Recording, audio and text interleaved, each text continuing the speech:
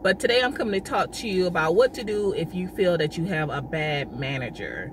Now, you know, a lot of us, no matter whether we work in the hospital or you work at Burger King, you know, some people feel as if their manager is not up to par.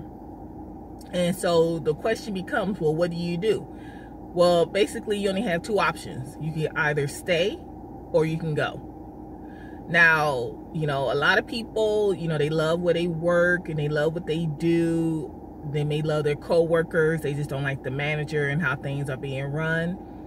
Now, you can try to stay and, you know, tough it out, or you can try to stay and try to get that manager out of there before they get you out of there.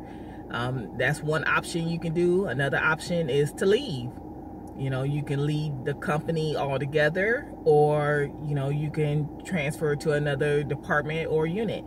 I know that's one of the things that I did. I was not happy where I was, and, you know, I floated to another floor, and I liked them and they liked me, and, you know, I've been there ever since.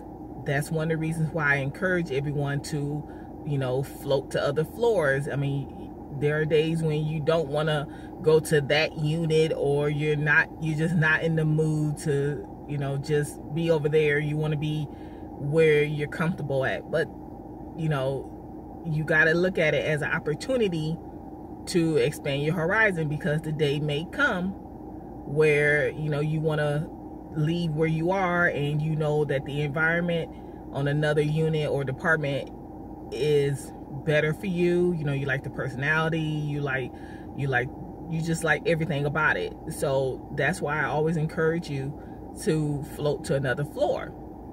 Now, those are the only two options you have. I mean, you could leave the building and go to work at another hospital or go to another job, but you have two options.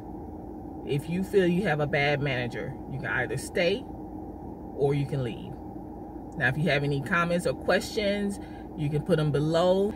And, you know, don't forget to share and subscribe to the channel.